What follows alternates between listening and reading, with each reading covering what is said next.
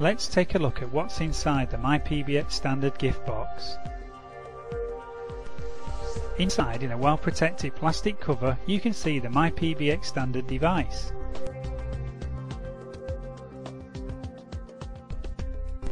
Below the Mypbx standard device you will find a small box containing all the accessories, including user manual, warranty card,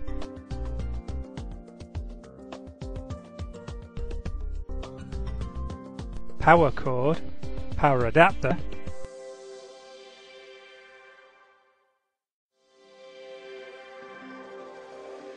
network cable and phone cables,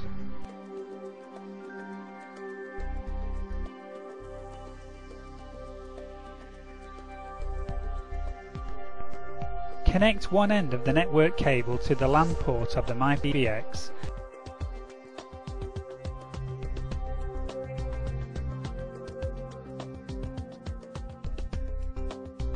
And then connect the other end to the port of the gateway.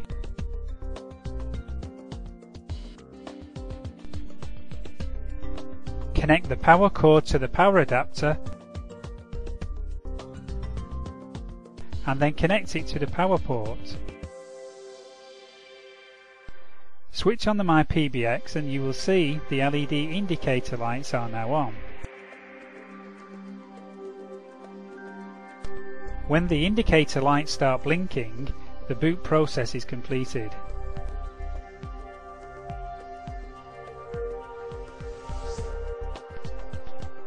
The LED lights on the front panel indicate the connection status of corresponding ports on the back panel. Now let's connect the PSTN line to the FXO port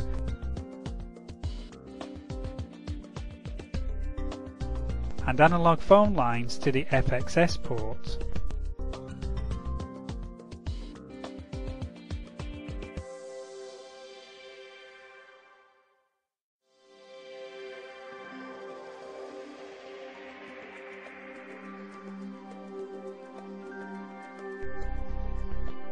In order to make initial configuration changes, please change the IP address of the PC to match the same network segment as the Mypbx default IP address.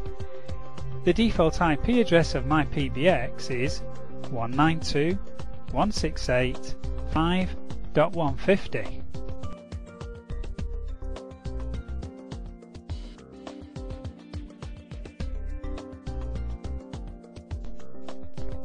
Start your browser and enter the default IP address of the Mypbx. Type http://192.168.5.150 into the browser address bar. When the login page appears, enter the default username, which is admin, and the default password, which is password. Select your local language.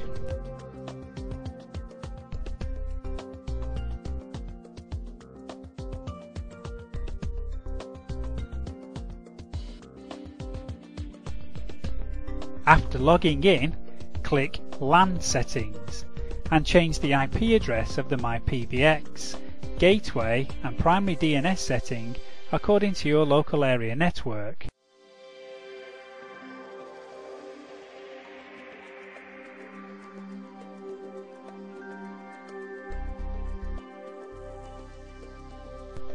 Then click Save and apply changes.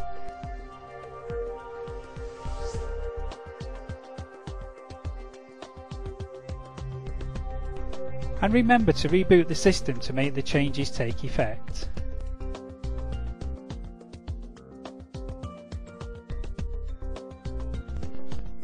Then we need to change the IP address of the PC back to its original one.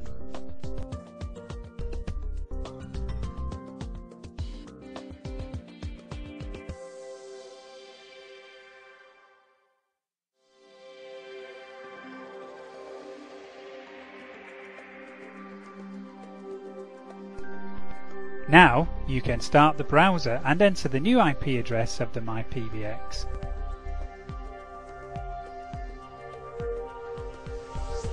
192.168.1.40 in the address bar to log into Mypbx to make further configuration changes.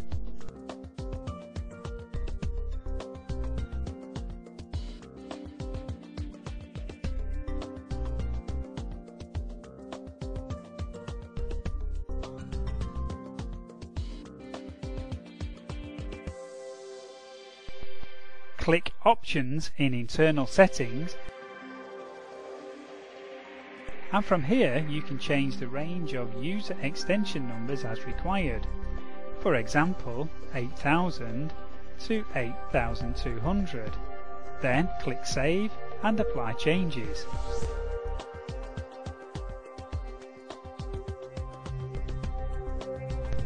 Click Extensions on the menu bar.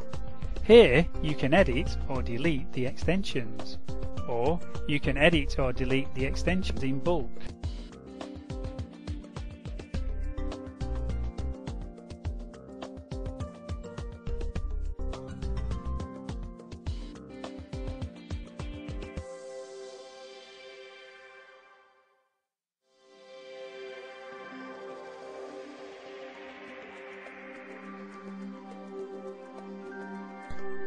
Select the extension you'd like to edit and click the Edit the Selected Extensions button and edit them in bulk. This is the same for delete configuration.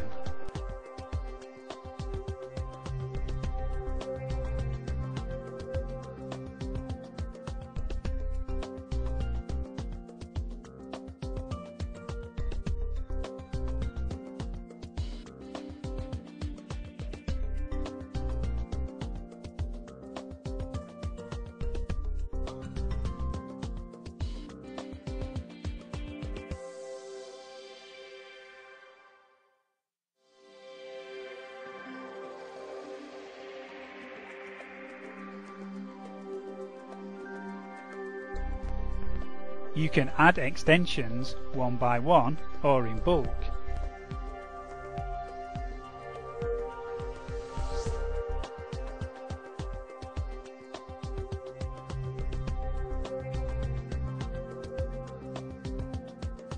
If you'd like to add bulk extensions, please specify the quantity, type, and which extension number to start from.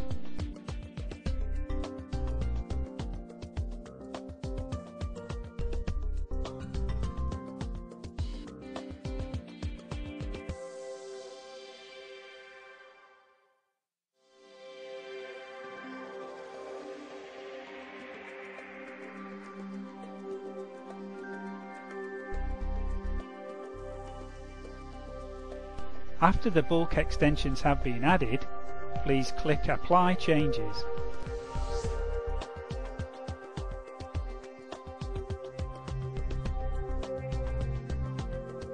Click Phone Provisioning. Once you click the refresh button, the system will automatically detect Yealink, Snom, Cisco, Astra and Polycom IP phones in the local area network. The displayed IP phones are then able to be configured via the Mypbx web interface directly. You can either configure the selected IP phones in bulk,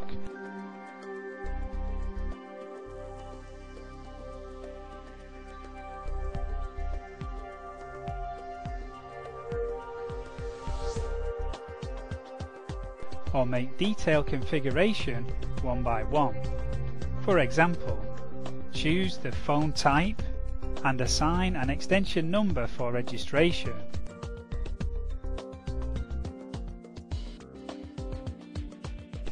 Then click Save and apply changes.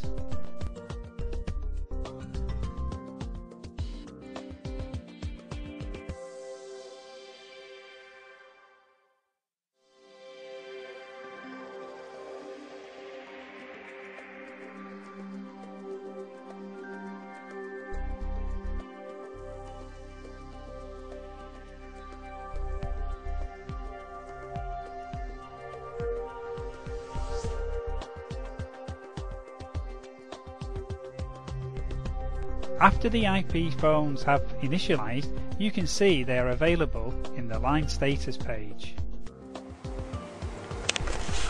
Now you can try to make internal calls from VoIP extension 8000 to 8007.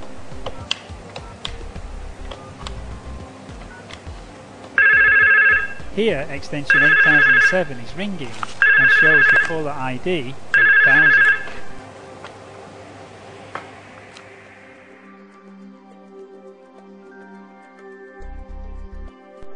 In order to add FXS extensions, Mypbx requires an S2 or SO module to be installed.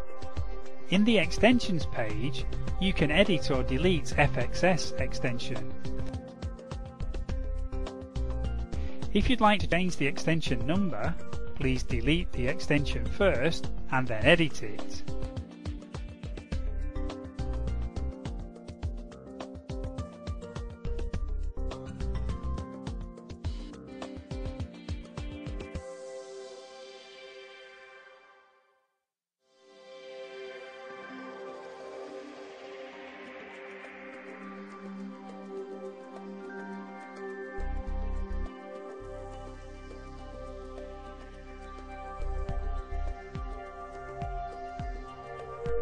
After changing the configurations, click Save and Apply Changes.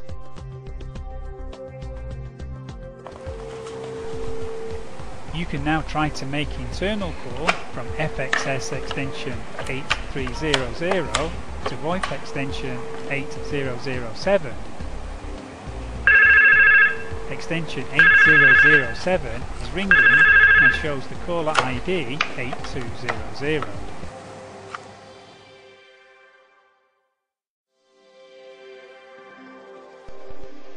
Click Outbound Routes and you will see a default outbound route named PSTN Out.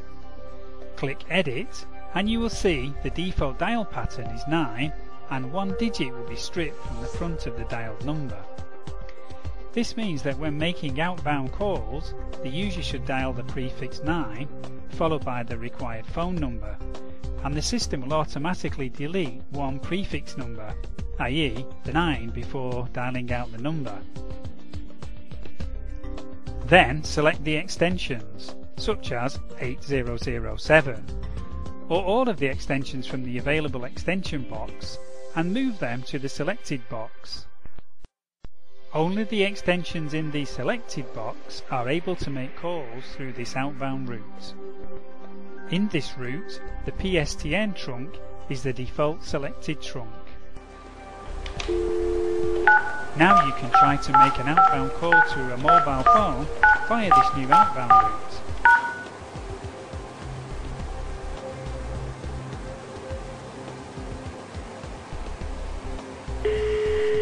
The call is connecting.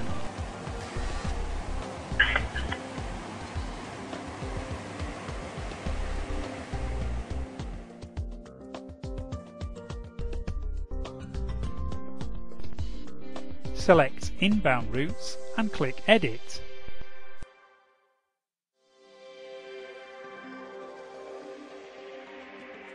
Please note that only the trunks in the selected box are able to use this inbound route. Here you are able to select different destinations for the incoming calls on different times and days. For example, select IVR as the destination for both office hours and non-office hours. Then, all the incoming calls of the selected trunk will be routed to the IVR directly during business days.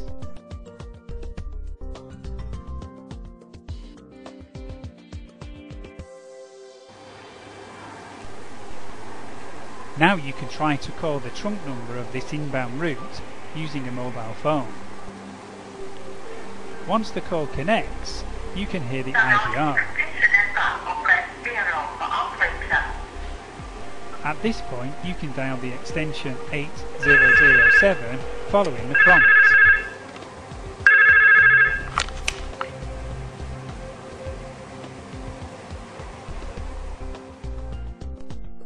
Thank you for watching.